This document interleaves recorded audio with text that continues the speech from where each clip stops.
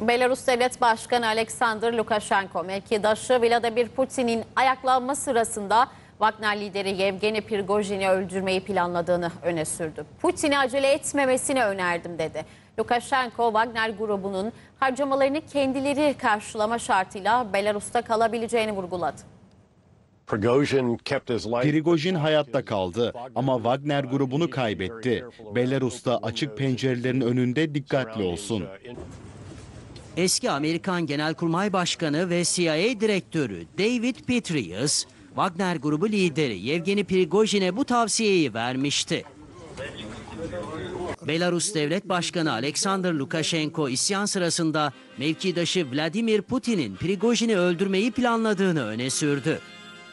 Lukaşenko, Prigojin'i öldürme konusunda Putin'e acele etmemesi yönünde tavsiye verdiğini söyledi. Putin'in sözlerinden Prigojin'in öldürülmesine yönelik bir karar verildiğini anladım. Putin'e acele etmemesini önerdim. Belarus lideri, Wagner grubu ve liderinin harcamalarını kendileri karşılama koşuluyla Belarus'ta kalabileceğini vurguladı.